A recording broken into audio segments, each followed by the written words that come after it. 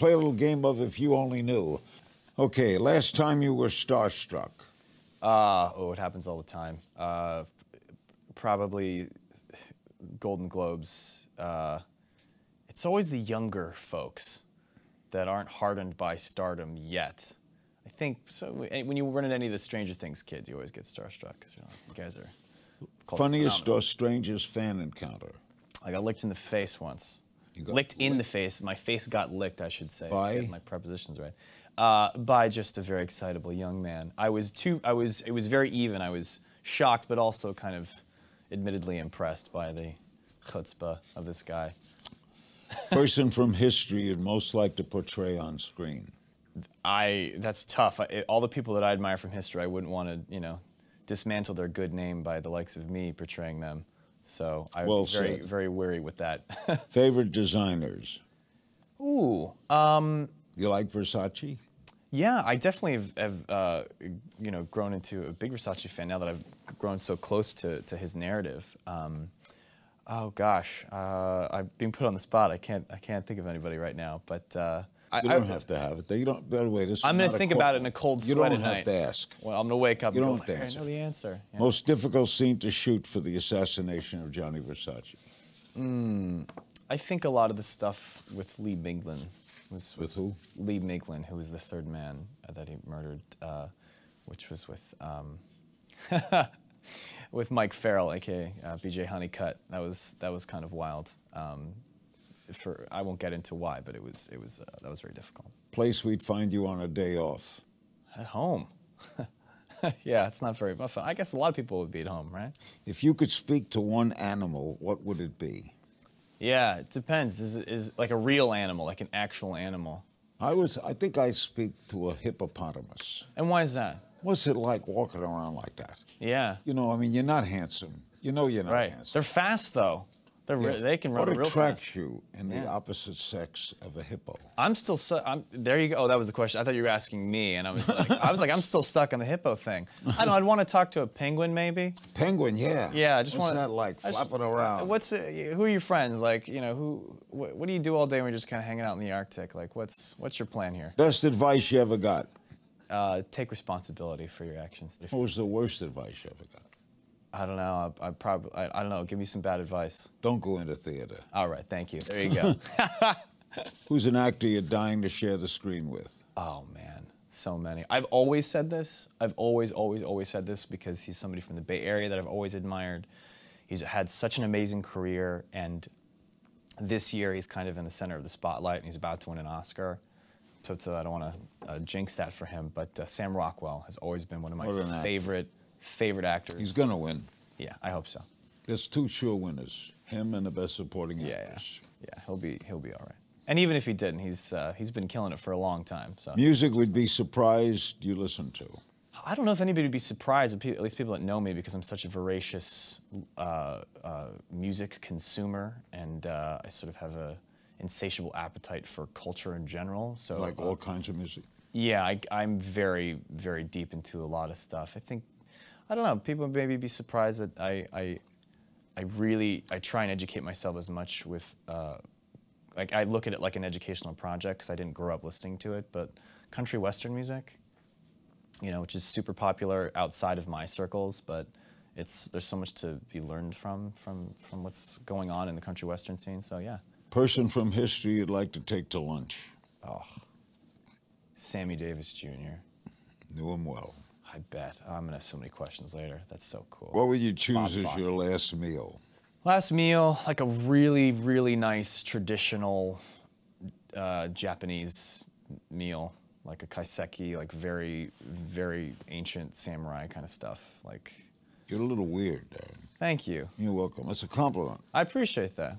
Person who inspires you the most? I know Larry King's doing pretty well. That's a nice choice. Yeah.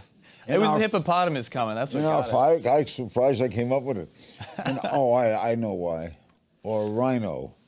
I just saw Black Panther. Yeah, so good. Whoa. I can't wait to see it again. And those rhinos. Oh, yeah, right? How the hell do they ride those rhinos? Yeah, I don't want to burst your bubble. Pretty sure those rhinos weren't real, but for the purpose of this interview, I'm going to go ahead and tell you those are very real rhinos. Maybe they weren't, but that's a great movie. Yeah, it's a great movie. You know what, Ask a Rhino? You know they always have like a bird buddy in in comic books or whatever. There's always like a bird. I just want to be like, what's your relation? Who's looking out for who here? who's wearing the pants in this relationship? That movie's special. It is a special movie. Well, it's more than a movie. That's what makes it so great. And it's also just a damn good movie. Yeah. Yeah, I can't wait to see it again. Wakanda forever. Watch new episodes of Larry King Now Monday, Wednesday, and Friday on demand on Aura TV and Hulu.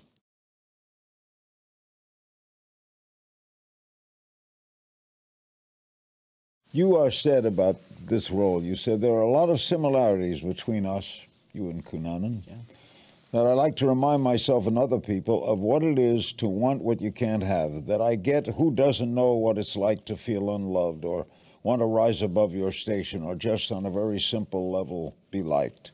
Sure. Did you like Cunanan? Well, it's my job to like Cunanan.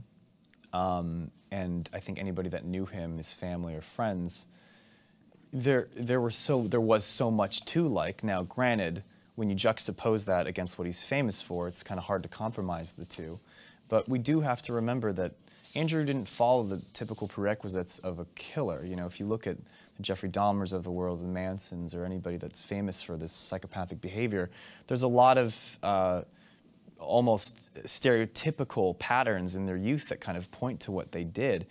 Whereas Andrew was this very vibrant, bon vivant, loved kid. And you really have to wonder, what's so heartbreaking about this story, other than the obvious tragedies of these homicides, is you go, wait, so if there was all these good things happening, your heart breaks more than it does get angry, because it's just this wasted potential, something so positive that turned into something so destructive.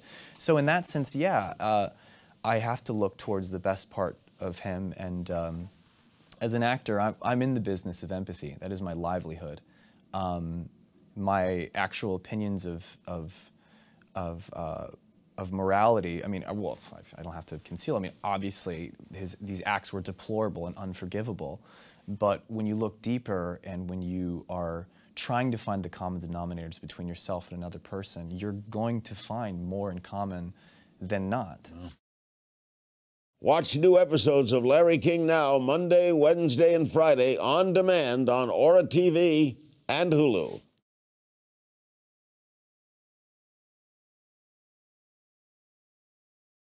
The Versace family's not happy with it. No, yeah. What do they say is wrong about it? Well, first of all, I imagine that if any of the other people's families, you know, of the four other men, had the public position that the Versaces did, I'm sure they would say the same thing, and they would have every right to. If a family member of mine was publicly murdered, and I wasn't a part of the narrative that was being broadcasted to millions of people, yeah, it'd be upsetting. The story is about Cunanan, right? There's the rub right there. So yeah, I think, you know, there's a lot about the Versaces in the show, but a lot of it follows this sort of character study, this character piece of Andrew Cunanan. And the truth is, we know what happened at point A and point B. We don't know what was said in those rooms, what was said in the car, and we'll never know. And I think what we're trying to convey in our show is less an expose of what really happened, because we could never deign to say that we know the truth. We'll never know. But what we can do is tell the narrative arc of what had to have happened emotionally, psychologically, for point A and point B to be connected. And that's what interests me. You know, we'll never know. And I think the Versaces are more concerned with the way their families being portrayed, and I think we portray them with a great deal of respect and love.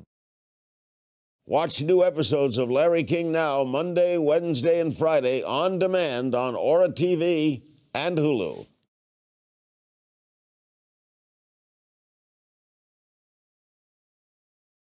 If you could speak to one animal, what would it be? Yeah, it depends. Is like a real animal, like an actual animal. I think I speak to a hippopotamus. And why is that? What's it like walking around like that? Yeah. You know, I mean, you're not handsome. You know you're not Right. handsome. They're fast, though. They can run What real attracts fast. you in the opposite sex of a hippo? I'm still there you go. Oh, that was the question. I thought you were asking me, and I was like, I'm still stuck on the hippo thing. I don't know. I'd want to talk to a penguin, maybe. Penguin, yeah. Yeah, I just What's want. that like, flapping around? Who are your friends? Like, you know, what do you do all day when you're just kind of hanging out in the Arctic? Like, what's your plan here? Watch new episodes of Larry King Now Monday, Wednesday, and Friday on demand on Aura TV and Hulu.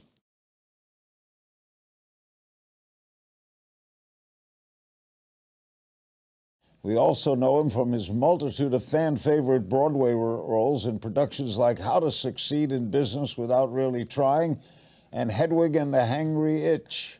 And now Darren is tackling the role of Gianni Versace's killer, Andrew Cunanan, in The Assassination of Gianni Versace, American Crime Story, airs Wednesdays at 10 p.m. on FX. Why are you smiling?